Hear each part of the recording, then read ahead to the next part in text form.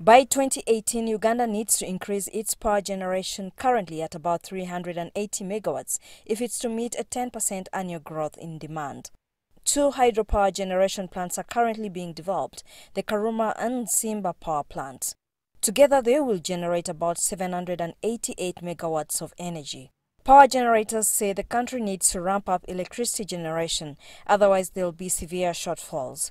We are relying on the numbers that we have seen, the prospects that we have seen in terms of investment, that the country will be able to take off much of the generation that we are dealing with in terms of development at the moment. We are forecasting a spike in terms of consumption in the period 2018 to 2020, mainly driven by the spinning off effects of the oil sector and all the adjoining related industries that are going to span out of that.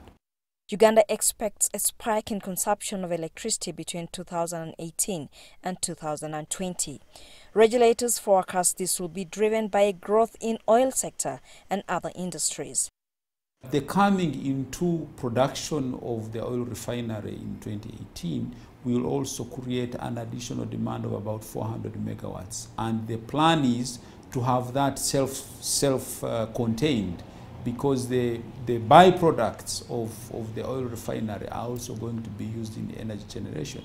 So you're looking at 150 megawatts in the medium term, but an additional 400 megawatts, and much of that is going to be generated through the oil residual product. Industries in Uganda consume 60% of power generated. The other 40% goes towards household and other users. Last year, Uganda commissioned a 250-megawatt Bujagali power dam to boost the severe deficit the country was facing.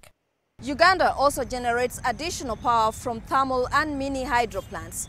Plans to generate solar power are underway, and the Energy Ministry says if there are any excesses, then it will be exported to neighboring countries. Isabel, Nakirya, CCTV, Kampala.